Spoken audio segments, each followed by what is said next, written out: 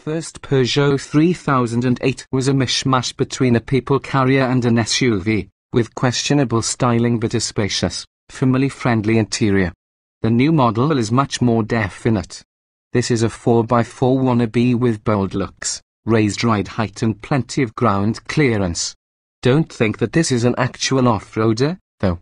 Four-wheel drive is not available, and while traction maximizing grip control, a system that adapts to the type of surface you're driving on, might help in some circumstances, this is a car designed very much for tarmac.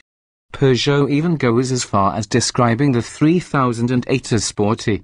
The 3008 faces a long list of established rivals that claim to offer the same recipe of a high driving position, practical interior and affordable running costs. Leading the charge is the Nissan Qashqai, which has sat high up the UK bestsellers list for several years, with the boldly styled Kia Sportage and pricier VW Tiggan gunning for the same customers. Other competition comes in the form of the just-launched Seat Ateca, plus the sleek and affordable Renault Kadjar and the front-tow drive Mazda CX-5. Where the 3008 bests all rivals, however, is in its ultra-sharp styling and super simple interior, which features a shrunken steering wheel, with digital dials above and a driver-canted center console complete with large touchscreen infotainment system. It's this unique style that should persuade buyers to head to their nearest Peugeot dealership. The 3008 really is an attention-grabbing machine in the flesh. Managing to blend a high stance with boxy but dramatic lines, the 3008 makes most other compact SUVs look bland and old-fashioned. The interior only adds to the feel-good factor, with unusual fabrics across the seats and the dashboard, and a strong sense of quality. This is important, considering the starting price only just sneaks below the £22,000 mark, with top-spec models likely to rise above £30,000. Engines range from a 130 horsepower turbocharged 1.2-litre and 100 horsepower 1.6-litre diesel, the former available in manual and automatic form, to a 165 horsepower 1.6-litre petrol and a 180 horsepower diesel, both only sold with an automatic gearbox. Emissions from all versions bar the most powerful petrol with mud and snow tires stand at less than 130 GkM, meaning affordable car tax. Specification levels vary from active to range-topping GT. Basic active trim is likely to account for just a handful of sales, with well-equipped Allure adding sat-nav and sharper styling. GT line models gain a sportier look while top-spec GT models, only available with the 180 horsepower diesel engine, come with Mercedes-aping blackwood dashboard trim. GT line and GT versions can also be specified with a two-tone black and grey coupe French finish, where the front two-thirds of the car is silver, with the rear third being black. Unlike many SUVs, it's the cheapest models that make the most sense, as the automatic gearbox that's standard on the most potent petrol and diesel engines is frustratingly dim-witted and negates the benefit of the more powerful engines.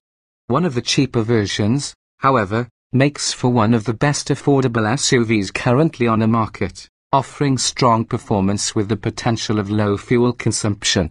Keep reading our full Packers review to find which Peugeot 3008 is the one to go for.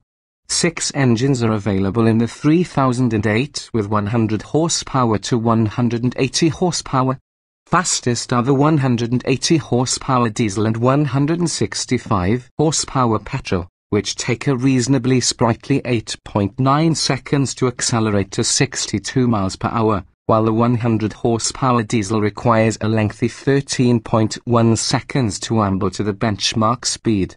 These figures are replicated with the top speeds varying from 109 miles per hour to 129 miles per hour the entry-level diesel, and 2.0-litre 150 horsepower version come with manual gearboxes, while 120 horsepower diesel and 130 horsepower models can be specified with a 6-speed automatic too.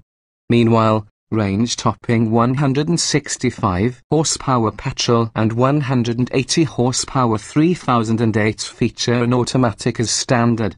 Despite the figures, it's the 130 horsepower petrol that feels the most responsive, as it features a manual gearbox rather than the power-sapping automatic units fitted to the most powerful petrol and diesel versions. The 120 horsepower diesel also feels suitably nippy for this type of car. Though they have ample on-paper power, the 165 horsepower petrol and 180 horsepower models feel lethargic on the road, with the slow-to-respond automatic gearboxes making overtaking maneuvers more stressful than their acceleration figures would suggest. Despite a third less power, the 120 horsepower diesel feels practically as fast as the 180 horsepower version, with a reasonably slick manual gearbox meaning that it remains easy to drive. The 130 horsepower petrol feels surprisingly quick too, responding well from low engine speeds and when worked harder. Though it may take 2 seconds longer than the 165 horsepower petrol to get to 62 miles per hour, you'd never guess this from behind the wheel. The engine is smooth and powerful and feels well suited to the car. The gearbox in our 130 horsepower test car was much stiffer than in the equivalent diesel, however.